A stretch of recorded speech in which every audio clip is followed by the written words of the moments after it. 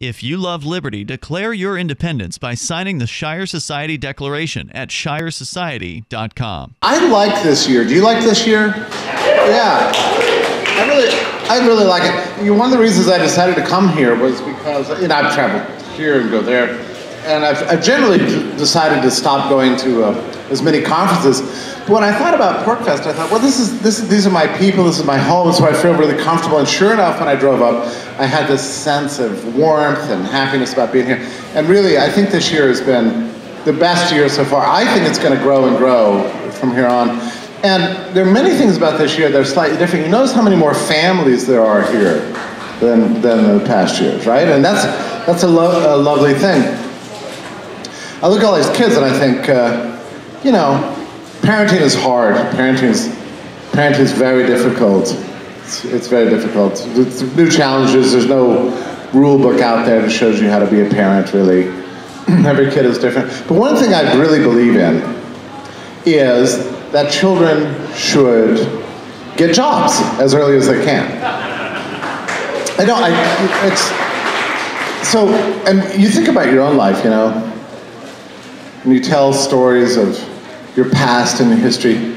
We often tell stories of our first jobs, right? We don't tell stories of how great algebra class was.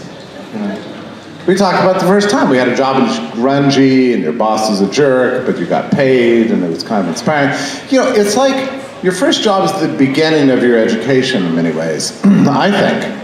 And Max Gulker, who's here, is horrified every time I say this. So therefore, of course, I have to say it. But I'm completely against child labor laws. Yeah. Oh, this is my kind of crowd, right? Yeah, I mean, they started in like 1936, and it was because FDR wanted to reduce the unemployment rolls, and one way you do that is by making some people unemployable. And so it worked. It was like, oh, well, we got rid of those unemployed people. We just made it illegal for them to work. Strange law, and it still persists to this day. So, with certain exceptions, FDR, there was this actor at the time, good ship, lollipop, Shirley Temple, thank you. There's a clause in the law that made an exception for child actors because of Shirley Temple, right? She's a happy kid. Working is fun. Other people are exempted, like wreath makers. I don't understand that one. But to this day, it's very difficult to get a job until you're 16. And even there's restrictions. You can't really be a full worker with rights until you're like 18 years old, which is a disgrace. I think kids should be working at the age of 12 or whatever. So, but when I was, and why? Let me just, why work? It helps you understand that part of the purpose of your life is in service of others. And that is great because it imparts value to yourself. I mean, suddenly, if you're serving others, they like you and they value you. You value them, and you're experiencing that first great magic of the market, which is the mutually beneficial exchange, where you get gains from trade. And that's great. That's humanizing, that's dignified. It's a point of access that we have towards realizing our potential as human beings. Whereas before, I mean, like in the classroom, like, the teacher says she values me, or he or she values you, probably not. You're just there to check boxes and memorize things and get the thing they call a grade, but that's not humanizing. That's not imparting dignity to you. Work does that. And it's also challenging. Work challenges you to do things you think you can't do. Pains you hadn't felt before, long hours, obeying a boss that you don't really like, doing dirty, grungy stuff. And of course, we all exaggerate the horrors of our first jobs, but we do it because we brag about it, we love it. So I think it's really important to get kids jobs as early as possible. So parents, if you do anything else, get your kid a job. Get them involved in the commercial marketplace as soon as you possibly can. If you have to lie, do it. Violate the law, do it. It's a matter of their human rights and their future. Just get them out there working. It was much easier when I was younger to work. So, I always found jobs, even from the age of 12. There's roofing and moving fences and repairing wells, and I worked for an organ tuner. That was a blast. All kind of things that I did. But then my first remunerative employment was really working as a maintenance person in a department store. But to get that job, I had to lie, you know? They said, wait a minute, are you 16? Well, I was 14. Oh, sure. They said, okay.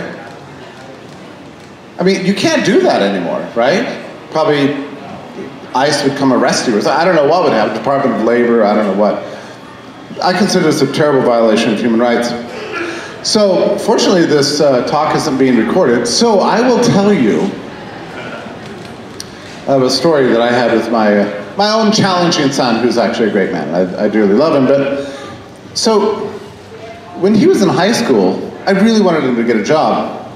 And he was, didn't want to get, this is what happens, you know, they're not working between like 12 and 16, and then they involve themselves in all this other stupid activities. Basically, they're getting themselves in trouble because they all hate school. And so by the time they're 16, it's almost too late, you know, it's like, hey, you should get a job. It's like, what? Why should I do that? That sounds like that sucks. I don't want to do anything that sucks. This is the whole attitude. So I was trying to push him into getting a job, then I noticed he had a problem. Weed. Now, I'm a little bit of an old-fashioned guy. Laugh at me if you want to, correct me. I didn't like it. I said, all right, get rid of that weed. Can't have weed around here. Then the weed reappeared. And I said, all right, Nick, here's what I don't get. I'm not gonna take your weed away from you. But I don't understand, like when I was your age, you know, my friends and I would all just smoke cigarettes. Like, I don't know what's wrong with you and this weed. I guess, what are you gonna turn into like Shaggy? Dad, it's not like Shaggy and Scooby-Doo, right? I said, well, I don't know why, it's the only weed smoker I've really ever known. You know, so. No, Dad, it's not bad. I said, well, why don't you just smoke cigarettes? Like every normal kid. He said, well, Dad, they're too hard to get. I said, what do you mean? Because, well, you can't buy them until you're 18. I said, what the hell? Who passed that law? You know, I said, well, I'll tell you what. I'll get you all the cigarettes you want if you give up weed. He said, okay. So I went out and I found these really great cigarettes. I didn't want to spend a lot of money. So I found these great cigarettes. It was at some sketchy store. And they were wrapped not in paper, but in tobacco paper, so they could be called cigars, not cigarettes, and they were taxed at a much lower level, which sounded kind of anarchistic to me and a little bit of Breaking Bad, so I bought them. And I brought them home to him. They were called Cheyenne. I said, look at these. I picked up this carton, which I think was, what, 12 packs? For like $13. It was a bargain. He said, well, Dad, thanks a lot. Next day he comes back and said, Dad, you can't believe it. I sold those things for $5 a pack.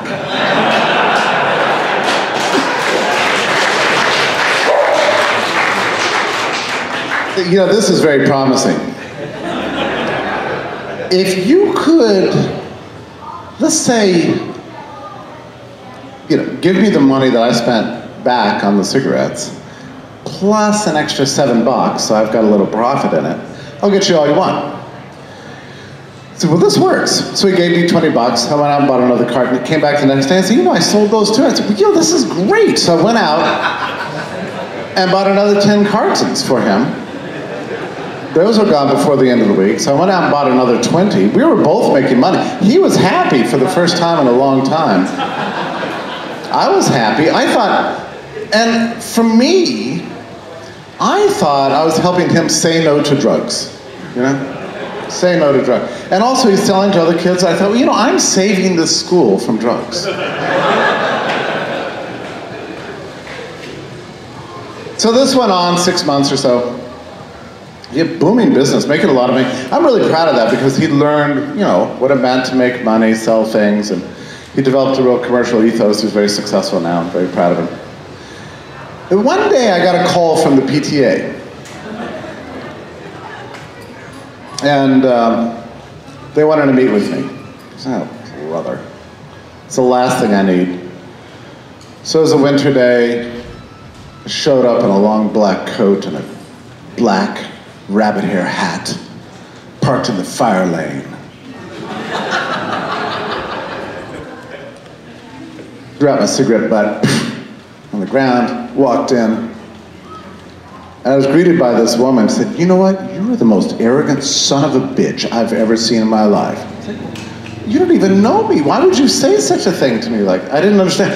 So I walked in, 30 parents, all gathered, staring at me in anger. What have I walked into here? You know, I had no idea. So the head of the PTA said, well, you know, we've got a trouble with contraband in our school. I said, oh, that's bad. I'll have to do something about that. And another man was just boiling over in anger. He stood up and yelled at me. He said, and you know what happens to people who bring contraband into our school? They go to jail. I said, why are you looking at me? I didn't understand. Anyway, I was kind of busy. I said, listen, yeah, all the best to you guys. I took off. Well, I went about my life. The next week, Nick comes to me and says, Dad, I gotta tell you something a little bit strange. You know that meeting you went to, PTA? I said, yeah. He said, well, you know what that was about? No? Well, they're upset about cigarettes. All their kids have cigarettes. And they're really mad about it. And it leaked that you were the source. So how did it leak? Well, I told somebody. I was bragging about you. Yeah. Thanks a lot. He said, but the problem is that it's actually kind of serious. They had a plan to put you in jail. And they involved the police.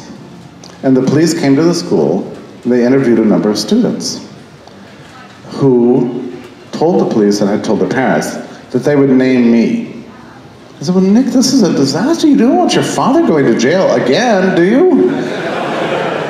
He goes, no, I didn't want that, so I took care of everything. I said, well, how'd you do that? He goes, well, I paid them all off in cigarettes, so they lied.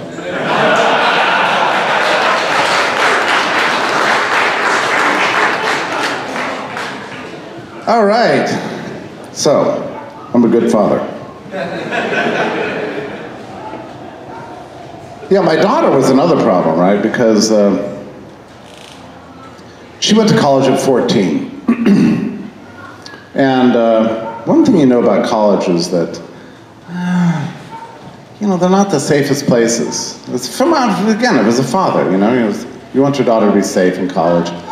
And one thing I know about college is they're very dangerous places for young women in dormitory rooms and fraternity houses and these rental houses with parties that are all day. And everybody goes to these places because of the drinking laws, right? I mean, so you can't drink until you're 21. But of course that's ridiculous. Everybody's going to be drinking. So you got to drink somewhere, so they have to drink in private. Well, I was determined to make sure she was not about to drink in private. Of course I wanted her to drink. But not in private. I wanted her to drink in the public bars. So I made her, just as a matter of parental discipline, get a fake ID. I'm not letting her go to college without a fake ID. So those back in the day when you could get a fake ID pretty easily on the Silk Road. So I gave her Bitcoin, explained the Silk Road to her, told her to go buy her fake ID. She did. It never arrived because the Silk Road website was shut down right about that time. So her name landed in the hands of the feds. So that's actual true story. But anyway, I found a route for her. So she got her fake ID and stayed safe. So good. You know, this is the weird things that parents have to do to keep your kids safe in this world. It's tragic and strange. Commerce, to me, is a great source of life and energy and hope for humanity, and we're surrounded by it everywhere, so much so that we very much take it for granted. My newest book is called The Market Loves You. The purpose of the book is to help inspire people to love markets, to understand how the markets love them and why they should love them back in the defensive markets. Now, you might think that the markets are not under assault. They are under assault every single day, and it's been true for about 100 years. About 100 years in this country. And they are still. From child labor laws to all the taxes we face, and now we face a threat from the right with tariffs. Everybody seems to be against markets. Did you hear Tucker Carlson's famous monologue, came out a few months ago? He's against free markets now too. Everybody's against free markets. Elizabeth Warren and Donald Trump fully agree on the evils of China and why we need to have huge tariff barriers there. It's all terrible.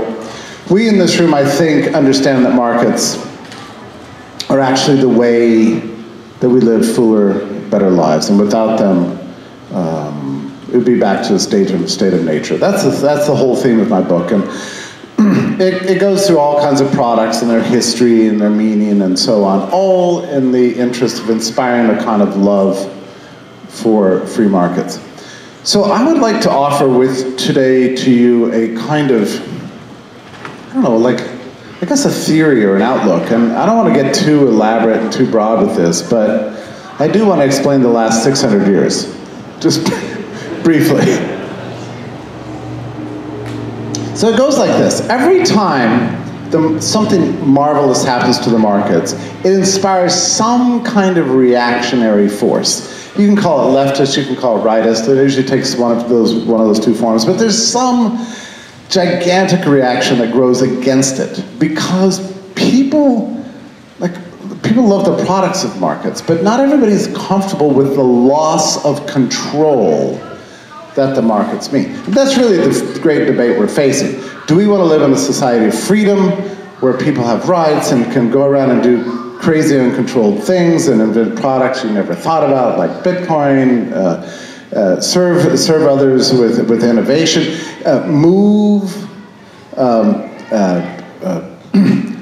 the kind of disruption that's associated with the markets? A lot of people don't like it. It took me so long to figure this out. Like decades of thinking to figure this out. That people don't like markets because they disrupt their own plans for the world. Whatever your vision of humanity is, markets are probably going to make a mess of it, you know? You think we should have a theocracy? Markets are going to make a mess of that. They're going to enable people to believe whatever they want to believe, you know? You want to keep your kids home forever? Yeah. Markets are going to draw them away into some other profession. They're going to move, and it's going to make you sad as a parent. You think that whatever your vision of society is, markets are going to disrupt them. There have been 3 great periods of disruption in the Western world, anyway. And here's where David Friedman's ears are listening very carefully, so you can spot my errors, and he's going to object to everything I say afterwards. It goes like this. The end of feudalism. This was a gigantic disruption because it caused people to move to new places, fill up the cities in ways that had never been filled up before, empty out the countrysides, and disable an old aristocratic elite. So that was a gigantic change in history. It was the most significant change in like 1,000 years. And feudalism wasn't all that bad. It was probably better than just complete collapse after the end of Rome, and it had a certain stability to it, but the workers and peasants didn't like it that much, and they'd rather move to the city and start working in cool little factory jobs and things. That was a fantastic thing. But the elites didn't like it, so what was invented to counter the end of feudalism and the rise of capitalism? It was this thing we call the nation state. It was a kind of a vicious technology of violence and control. The nation state was really different from the state that had preceded it. Before the nation state, we had a thing called the personal state, meaning that there was some big shot that ran everything, but if somehow he died, through natural or unnatural reasons, the state died with him. That was called the personal state, and that was the usual medieval model. Even going back to the classical world, that was the medieval model. The nation state was this new thing. It really, Louis XIV was the greatest specialist in this, of all the big shots of his time. But it was to create a bureaucracy that had a certain immortality to it, that outlasted the life of the ruler himself. So, and so ever since then we've lived in these nation states. So they're not personal states. So you get rid of the head of the state, you get rid of the legislature, you get rid of the Supreme Court, the state lives on. It's like in the US nowadays. Every once in a while it's like, well, bad thing has happened, the government shut down. And you're like, it sounds pretty good. Then come to find out, they're still collecting taxes. They're still enforcing laws. And then it's like, oh, well, of course we're never going to get rid of essential functions. That's essential in the sense of like robbing you, you know. That's what they mean by essential. So we had this immortal being out there called the nation state that we can't seem to get rid of. That was the great first reaction to the big, gigantic change in the world in the late Middle Ages of the end of feudalism. That was an epic change in history, and it created a reaction. Now, the next great change that happened in history happened over the course of what's called the Age of Laissez-faire. Between the end of the Napoleonic Wars and World War I, that's a period of the rise of capitalism where it just went crazy and completely changed the world. It permitted, well, I mean, you can look at the data and see that during the period, and by the way, the left is always denouncing this period for whatever weird reason, because it led to mass prosperity like we had never seen before. Infant mortality collapsed. It was not uncommon before the 19th century for 3 out of 4 kids under the age of 2 to die. Now suddenly it was just 1 in 5. I mean, it was a dramatic transformation. Per capita income went through the roof. People experienced new kind of opportunities, and the prosperity spread among all classes of society. And that inspired waves of immigration, and lots of people began to get really rich, who the aristocracy at the time didn't really like getting rich. And that bred a gigantic counter-reaction. In the late 19th century and early part of the 20th century. I could never understand this, really. I mean, I used to always puzzle about this. Like, we had this perfect system of commerce that was ennobling the whole of humanity, where income was becoming more widely shared among everyone. People were living much longer lives. Fewer children were dying in childbirth. Our medical care got better. Our cities got cleaner. Cities were invented. We had all kinds of new technologies, from electricity to flight to the commercialization of steel. Society was dramatically changing. If you look at the charts, they're actually amazing. You can look at like a 1,000-year trend. I was going to bring some PowerPoints, but they're kind of boring. So just imagine a very flat line for like 1,000 years. And the second half of the 19th century, everything just changes. It just goes like this. Whether it's population or income or economic growth, longevity, whatever statistic you want to look at, it's a hockey stick. Life is completely transformed. So what happened?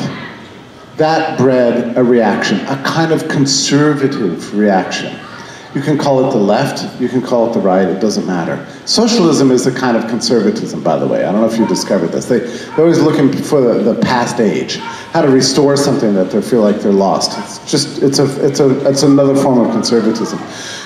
But the kind of reaction we experienced in the early part of the 20th century to the age of laissez-faire was dramatically transformative. We invented a thing that I think is rightly called the total state, meaning a state that knows no limits to its power. It's not bound anymore by the Constitution. It can control every product that you consume, it can control. It has access to your bank account, so it can pillage you whenever it wants. It can demand that you have papers to pass a border, so that you have to have a passport even to travel. It became a society of permission by the state. Everything. This wasn't even true. So by 1918, we had passports, we had income taxes, we had a central bank, we had direct democracy, we had all kinds of, and we had labor regulations. So you couldn't even make a deal to work without the state intervening with minimum wages and things like that. And I talked about this last year. The origin of minimum wages. And if you're a woman moving to a big city, there are special regulations on you, In 1908, New York City passed a rule that women couldn't work before 8 p.m. or after 10 p.m. And that was because they wanted to protect women from the wiles of the world and encourage them to stay at home and have kids rather than getting involved in commercial life. there was a movement of women that countered that. They said that women should operate under the same rules men do because, the wages were higher if you worked at night. So that annoyed a lot of young women moving to the city. So they started a new movement that used the slogan, equal pay for equal work, right? So that was originally a slogan that applied to a free market movement, actually. Very interesting. Yeah. But it was a change in American life. The total state was born in reaction to the liberation, the emancipation that free markets brought to humanity in the second half of the 19th century. It was a kind of period of panic. All right. Now let's talk about the third great transformation that happened. A similar hockey stick pattern, flat, flat, flat, suddenly it goes up, it's through the roof. What I'm referring to is the age we live in right now. And it was born about 20 years ago. First with the collapse of communism and the fall of the Berlin Wall, the opening up of Eastern Europe, liberation of billions of people around the world from tyranny, who suddenly became part of the global division of labor, and the reforms, God bless them, in China. We went from a society that characterized by famine and Holocaust and mass death to one that's increasingly characterized by aspiration, economic freedom, and prosperity. So suddenly, over the last 20, 25 years, we've seen billions of new people brought into the division of labor. And we've seen markets work again, creating what we sometimes call globalism, or really just the world economy, I think is a better way to put it. Meaning that we cooperate with millions of people around the world regardless of borders, every single day, for every single product. I mean, from these chairs to your shoes, clothes on your back, the jewelry you're wearing, all your electronics, everything in your life nowadays comes from hundreds of different countries involving millions of people in production. And it's been a beautiful thing to see.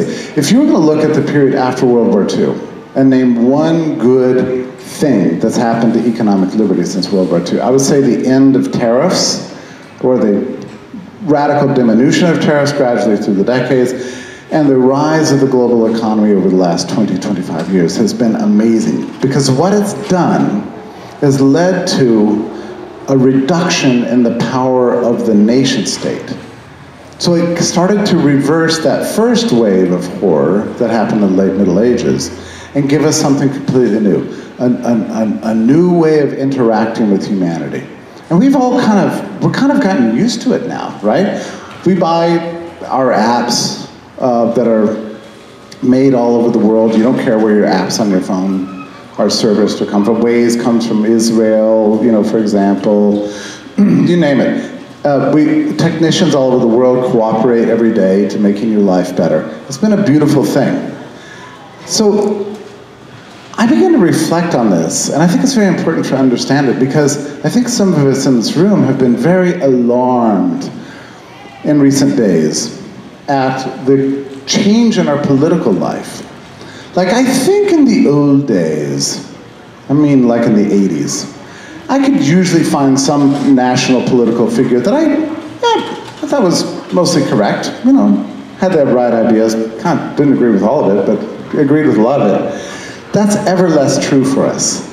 We're all trapped between these two forces, the left and the right, that are attacking us, plotting this attack on us every single day, whether it's the Green New Deal on one hand or Trump's tariffs on the other.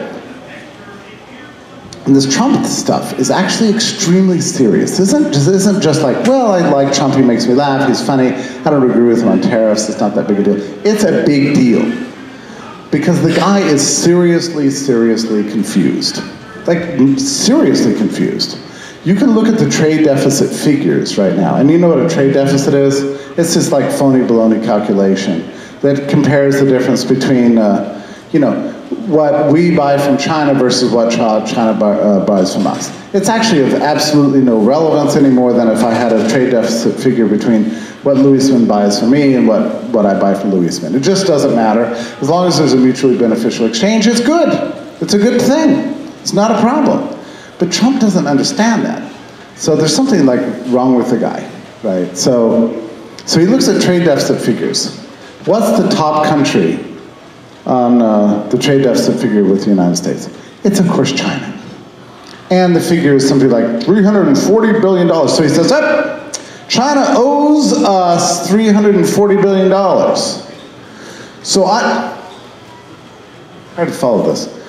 So I'm going to put on tariffs amounting to $300 billion and make them pay us back. Wait, who's going to pay those? China. Guess what? He doesn't have any authority to make China pay anything. You know who's paying the tariffs, right? It's you and me. It's crazy. So he's punishing Americans for this artifice called the trade deficit that was concocted by statisticians. And by the way, the number is itself phony because it's entirely dependent upon country of origin statistics, which make no sense at all. I don't know if you know about how country of origin statistics works, but let's just imagine a situation where we decide here in this room to make a coffee cup for Porcfest, coffee cup. So Carla comes up with this really good idea for a Porcfest coffee mug. Somebody else in the room designs it, and it's really beautiful. And you're like, okay, this is going to be a good cup. What do you think we could sell it for? I bet Porcfesters would pay $15 for this Porcfest cup. Well, great. Well, where are we going to get it made? Well, let's shop online. Well, here's a company, 4imprint. And they say they can make this cup for us for $4 each. Well, that's a pretty good profit. We'll make a little bit of money. It's fun, this fun festival for everybody. Well, where is the 4imprint going to get their cup made? In China, right? It's the only place you really get affordable anything made, really, anymore. So you import it, you're selling it. Well, guess what? That mug, even though, and you sell it to Porcfesters, right? So it was conceived in New Hampshire, designed in New Hampshire, sold to New Hampshireites, and paid for the profits of these sales from New Hampshire. But because the final transformative event took place in China, it's listed as an import. Now, I find that ridiculous. China is the country of origin for this coffee cup. This is the way the statistics work. That's what goes into creating the trade deficit, right? And it's all over the world. So Trump's looking at the trade deficits going, well, a lot of countries owe us money. Well, who else is on this list? You know what number 2 is? Mexico. That's why he's always threatening against tariffs against Mexico. He's like, those Mexicans, they owe us a lot of money. Other people on the list, Malaysia, Canada, Germany, Ireland, they all owe us money. I'm telling you, this is true, that he is so confused. He's got all of these people on a hit list. This list came out from the Treasury Department, I guess, in May. It's called a watch list. It should be called a hit list of all the countries that he thinks owes us money. We're going to have tariffs against all these people. And it's literally trying to reverse this hockey stick of globalization. He thinks alone he can reverse this. Now, this is basically a crazy man, right? It's extremely dangerous. The Soviets would do this from time to time. They would sit around in the Central Committee and say, that ocean over there, why does it flow this way instead of that way? I don't know. Well, let's change that. This happened all the time. We're constantly trying to reverse the flows of the ocean. This is Trump with world trade. He's literally trying to reverse it. And if he succeeds, he'll never succeed. But just the attempt alone is potentially catastrophic for us. And here's the great irony to me about this. He, it's common in these circles to talk about how government has unintended consequences. You say one thing and there's opposite results. So his great thing is he's going to make America great. This is not going to make America great. In fact, it's going to change everything. He could actually end up inspiring events that cause the US dollar to cease to be the world reserve currency. Because here's the thing that goes on in this world. If you're going to be the world reserve currency, that's a power, but with that comes great responsibility. With that comes the need to uphold the world trading system and service the the world in the creation of a global market. Trump doesn't want to do that anymore. So now you've got people scrambling all over the world. How can we continue to improve our lives and have market exchange and employ people and create great products and continue the digital revolution? How can we do this without using the US banking system and the US dollar, which has proven itself to be basically toxic? So all over the world today, you've got plotting and planning to figure out other ways to conduct business without involving the US. That's going on right now. The dollar has been teetering now for a while. It used to be something like 70% of global transactions, then it was 60%, and now it's down to something like 53%. It could probably drop as low as 40 or even 35%, but at some point, something else is going to take its place. We don't know what it's going to be. Is it going to be the euro? It could be the yuan. You know, China's very powerful currency. It could be the new Facebook coin, right? We don't know. Could be Bitcoin. I'd love it. Could be Dogecoin. That's my favorite. Global reserve currency. It was invented as a troll coin, but still going. So it's great. These things are happening in our time. I think, in many ways, this is bad news for Americans, because we don't know what the effects of the end of the de-dollarization of the world economy is going to be, because there's dollars flowing all over the world. They're all going to be repatriated. What's that going to do to the inflation rate? We don't know. The good part about it is it's probably going to end up ending the US military empire. That's actually a good thing, because that's the source of America's military strength right now. That's a big transformation, and it's all going to happen, I think, within the next 5 years. So you heard it here. And it's not going to be pretty, and it's not going to succeed either. I think what we need to start thinking about today in this room is a little more longer term. We need to start thinking about the post-Trump world and what we want it to look like. And I don't think it looks like what the Republican Party looks like today, and I don't think it looks like the Democrats, and I haven't really hammered the Green New Deal, but this is an absurd position. You know, it's actually, I don't know what's more dangerous, Trump's trade policies or the Green New Deal. I mean, it depends on what day I wake up on. You know, you wake up with a nightmare, you know, it's like either the left or the right, you don't know, on any particular day. They're both very, very scary. But neither are going to go anywhere. The idea that we're going to abolish fossil fuels in the name of changing the climate, you know, 100 years from now, strikes me just as absurd as the idea we're going to end the global economy with tariffs. These are wild, insane fantasies, and they just can't last. So what is the world we want to live in?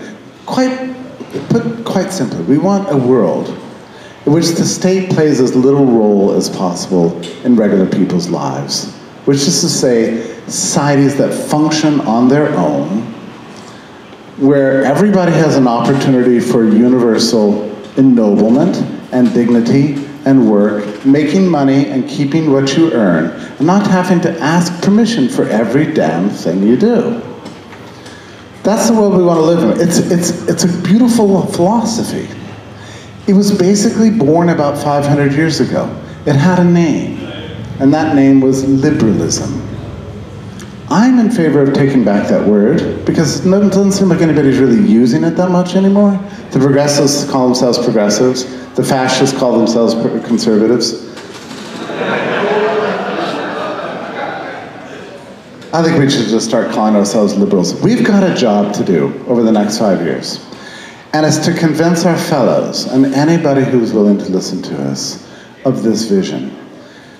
That vision is a vision of universal prosperity and peace, ennoblement, dignity to every individual, rights, human rights for all people, and governments that don't interfere in the evolution of society and our lives in particular. That's it. Now, to me, there are a lot of details to fill in on all that. And a lot of you here today are working on those details. But I think what we could do, the best thing we can do is work on our language. Work on our language. I would describe it as a society of love. I don't think it's that complicated. It's a chances for all people to meet each other in all walks of life and exchange and find value in each other. That's really all we're working towards. It's not complicated. I think it's actually very beautiful. And if we can make sure that we describe our vision that way, a society of freedom and love, I think we're going to have the best chance for success. And let's not forget how much this really matters, how much it matters what you say, what you think, what you do, how you talk to other people. Because it's ideas, ultimately, that rule the world. If you doubt it, consider that 5 years ago, there wasn't a Republican alive who believed in mercantilist trade policy and protectionism and tariffs. It just didn't happen. Trump changed all of that. I remember when he first spoke in Freedom Fest in 2015, I was sitting there and he stood up in front of a Republican audience and he said, you know, we need a lot of tariffs on China. And I thought, that's never going to go anywhere. These people are way too smart for that. And true, people just kind of politely clapped a little bit. Now he fills up stadiums with the same damn message. Everybody's going, yeah, make America great through more taxes on Americans. That's great. So this goes on all the time. How did he do it? Through propaganda, but mainly through ideas, by changing the things that people believe about the world. It's the ideas people hold that construct the future. Everything around you is built of the ideas of the past. Everything we're going to build in the post-Trump era, and that's again, I think it's in 5-6 years, is going to emerge out of the ideas that people come to believe over the next few years. And that's up to people like us. Educated, connected, you've got blogs, you've got access, thank God for it. We can really make a difference in the world. Because we have the greatest weapon of all. And that weapon is good ideas backed with great language. But there's one final thing I want to mention. And that is, above all else, moral courage. The courage to push through the opposition and tell the truth regardless of the consequences, even at great personal risk and cost to you personally.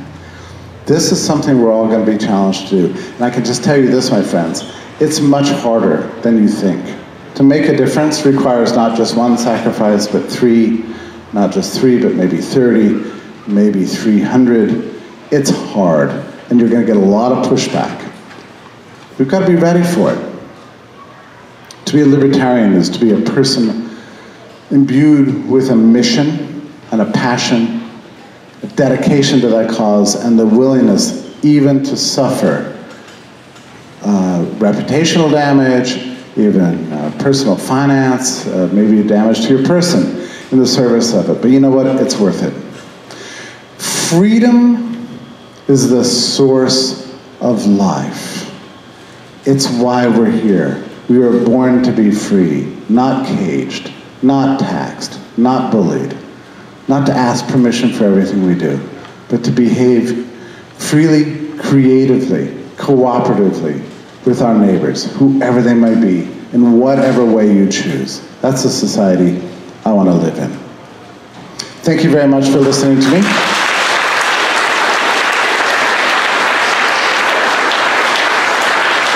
Got time. We've got about 10 minutes for questions. Yeah, we're going to meet perfect. on the main field for the group picture, and then David Friedman will be here in the pavilion after the group picture. Thank you, Jeffrey. Yes, sir.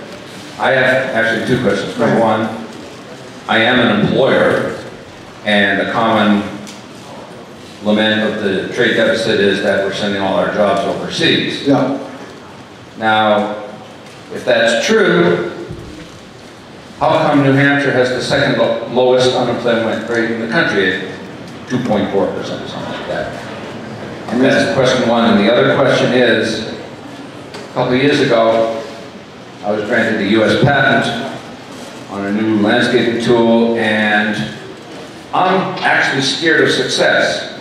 Yeah. Because I might just have to send over to China because Although I can't find anybody to work as it is. Yeah, we have a huge labor shortage in this country. It's actually a huge, big deal.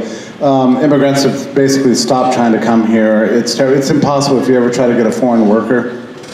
Especially in the Northeast, there's a massive labor shortage, and people are withholding production for that very reason.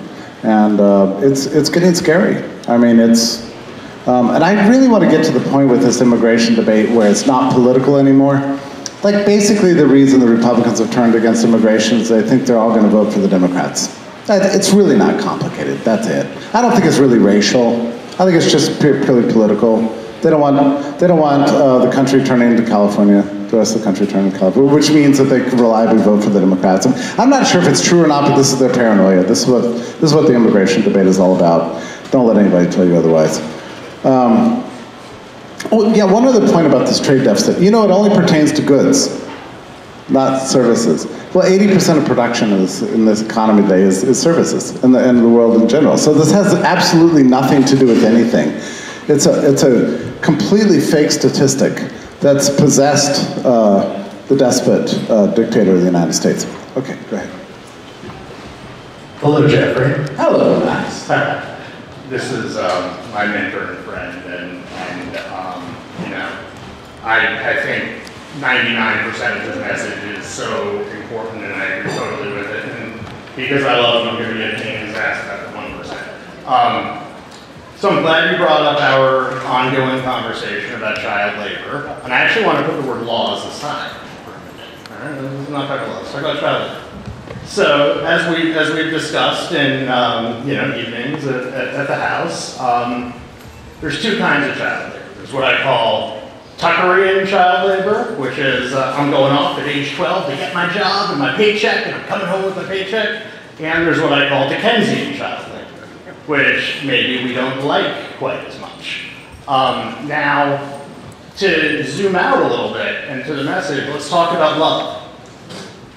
Let's talk about lasting love, constructive love between two parties, right? Neither of us are maybe that good at relationships, I don't know, but I've found that when I put somebody up on a pedestal and I think they can do no wrong, that's not a sustainable relationship. And I wonder if we can't combine the love that you're talking about with a willingness to accept there are things that can happen in the market that we don't like. And that doesn't mean we have to make laws about them. That's the tragic fallacy of the nation state, that we even think that the only way to look at these problems through laws. If we don't like something about child labor, why don't we say that could be a problem, and let's look for ways, voluntary, local, bottom-up ways to address that as a society. I think that adds to the message rather than subtract and detract. Well, I think this is right, and Max, this is something you've taught me about the market in general. It's not a way to create a perfect society. What it is a pathway to create a correctable society. It gives us the means to fix the problems we discover. Whereas usually with the state, they lock it down. Everything's glued down and nothing changes. I mean, we're still being oppressed by laws passed in 1917, the Espionage Act. I mean, for God's sake, you know? Whereas the market does this creative destruction thing, right? It's always trying to find problems and it fixes them. That's what we want. We want an adaptive, evolving society, not a perfect society. You know, and it occurs to me, too, on this whole subject of child labor, I don't understand why, well, I do understand why, but we believe that children have to choose between work and school. Like, why do we think that? It's only because of schooling is compulsory and lasts all day and more lasts all year. And the kids don't have time to work. And so it doesn't, but in a world of privatized, decentralized schooling, I could imagine that there would be a lot of new alternatives that would come along that would allow kids to have remunerative work and also get an education at the same time. Like, why do we think that the world has to just keep persisting in its current state? The only reason it does is because of the government. Otherwise, we would be extremely creative over education. That is a real source of frustration for me. That and the childcare markets, too. I mean, that's the most regulated industry in America, right? So Democrats are always complaining about this. Well, there's a huge shortage of childcare. What should we do? Well, clearly we need government childcare programs. What? Well, why don't we start with getting rid of the Soviet-style central plan that's causing people to not be able to provide childcare? That would be the best possible start. Anyway, thank you, Max, for your comments. And I've learned, I think, a lot from you. And I'm sorry about my provocative comments about child labor.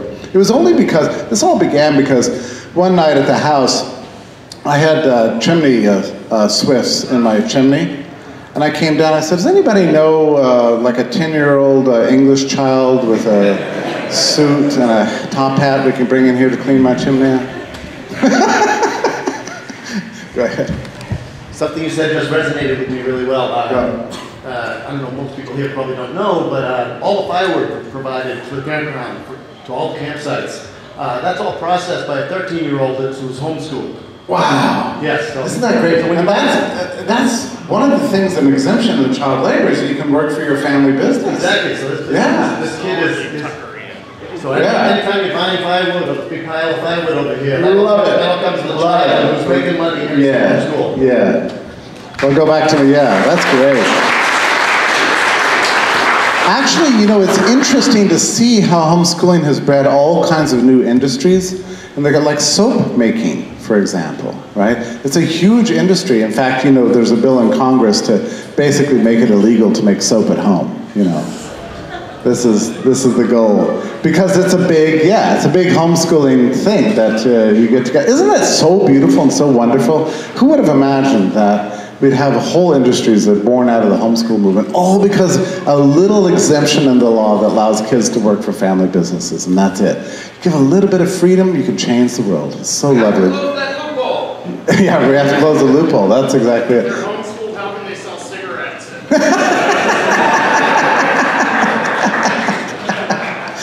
Yeah, I got my son involved in the business very early. Please, you know, use me as a great example here, but stay out of jail. Stay out of jail. All right, well, thank you so much, Porcfest, for inviting me. Look forward to seeing you next year.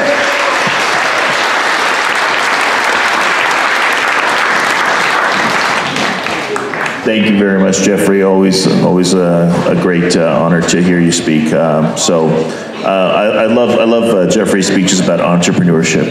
Those are great. And so we are meeting. We'd like to invite you to visit freekeen.com. Freekeen.com features audio, video, and blogs chronicling the transition to a voluntary society. Freekeen.com also has comments and discussion forums so you can be heard.